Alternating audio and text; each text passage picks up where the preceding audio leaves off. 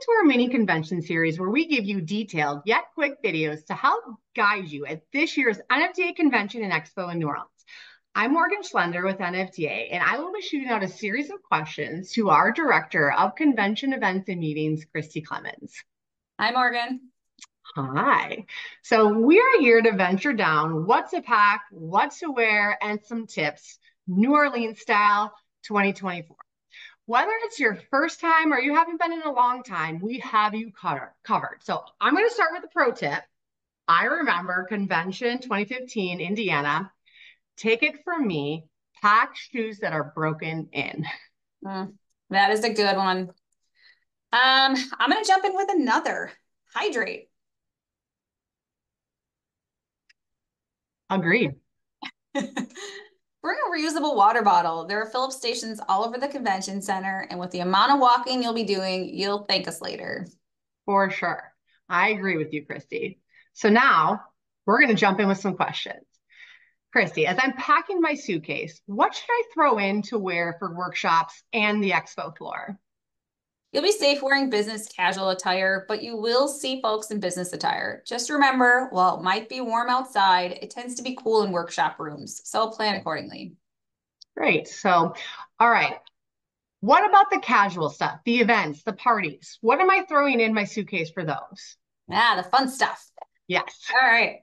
The welcome party is at Mardi Gras World, and it's super casual. The weather in late October typically ranges from the low 70s to the high 80s, so dress accordingly at night. If you're invited to attend the Funeral Service Foundation's donor reception, I'd pack something a bit more dressy or business attire. The Funeral Professionals Young and New event is very casual. You'll be going on an outdoor walking tour at night, so comfort is your friend. Lastly, the international reception leans towards dressy and business again. I'd say no jeans for that one. That makes sense. So now that we've touched on the attire, what advice do you have to keep your energy up for early mornings and those late nights? Well, Morgan, as we both know, as moms of young children, you don't go anywhere without snacks. Sure.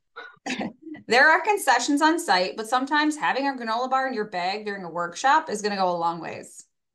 Speaking of bags, do I need to bring a bag or a backpack of my own? Heck no. NFDA has you covered. Each registrant can help themselves to an NFDA backpack located near the badge printing kiosks. They're great for snacks, water bottles, Band-Aids, swag you pick up in the expo hall, or even to toss in an extra pair of shoes.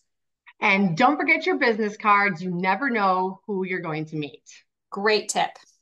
And now our last question. What if I have to bring my luggage to the convention center? Good question. We will have complimentary coat and luggage check available.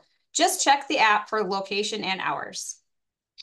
Thank you, Christy, and thank you for answering all of my questions. And if you guys missed any of our other videos, we cover topics from registration to the expo hall to hotels, shuttles. Check them all out. And on that note, I want you all to come find me in the expo hall. I have an NFDA rejuvenation booth, and you can come get a free massage. And I'll also tell you all of my favorite hotspots in the Big Easy. You probably might have a hard time finding Christy, though, unless you can catch up with her speed walking behind the scenes, putting fires out. Hey, don't knock the process. I get at least 20,000 steps a day. Okay, that is really good exercise. It really is.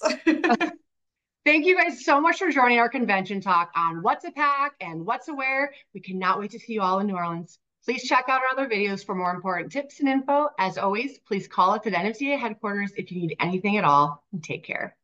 See you next time.